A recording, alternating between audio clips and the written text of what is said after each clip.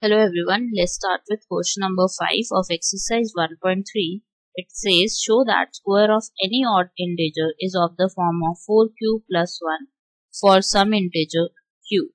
So now in this case, we would be taking a equals bq plus r, that is Euclid's division lemma. So in this case, my b is 4 and we know that r lies between 0 and b. So we know that r lies between 0 and it is between b, that is 4.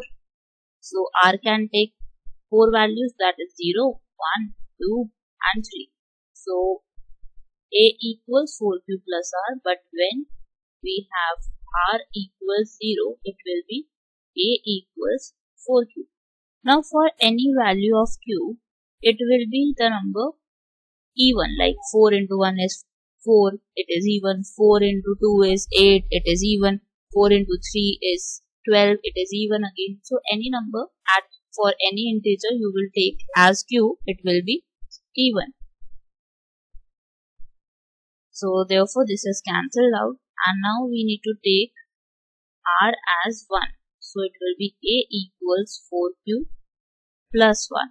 Now we need to take the square of the number. So it will be squared. So a square equals 4q plus 1 whole square. Now 4q square can be written as 16q square. Then we have plus 1 square plus 2 into 4q. So it will be 8q. So we can bring 1 to the back. So we are left with 16q square plus 8q plus 1. Now what we can take common is 4 from these two terms.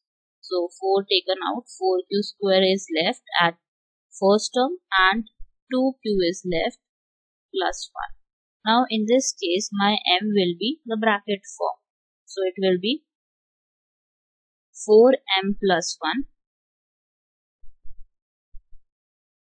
where m is, we need to define m, that is 4q square plus 2q. So this is m and it can be written in the form of 4m plus 1, which is a perfect square. So this is the condition for perfect square. Now we need to check at 2 when r equals 2.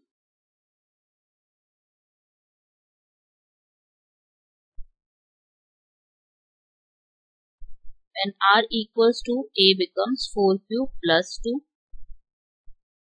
Now from this, if I take 2 out, so we are left with 2q plus 1.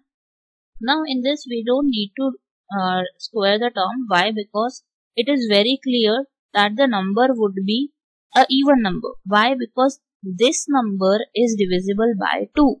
So therefore this will be an even number. Now moving on, when r equals 3. So it will be a equals 4q plus 3. Now we need to square the term, because from this it is not feasible to tell whether it will be even or odd.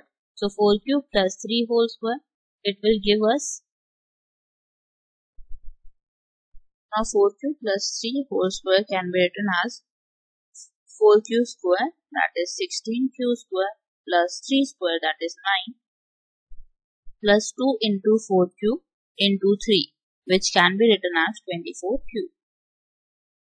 Now what we will do is, we will write 9 as 8 plus 1 so that it can be written in the form of 4m plus 1. So it is 16q square plus 24q ahead of 9 and plus 8 plus 1. Now what we can take common from this is 4 and we are left with 4q square plus 6q plus 2 plus 1. So here the term under the bracket will be m. So it can be written as 4m plus 1 and is a perfect square for some value of m. So we get two values, that is 4m plus 1 at r equals to 1 and at r equals to 3. Thank you for watching this video.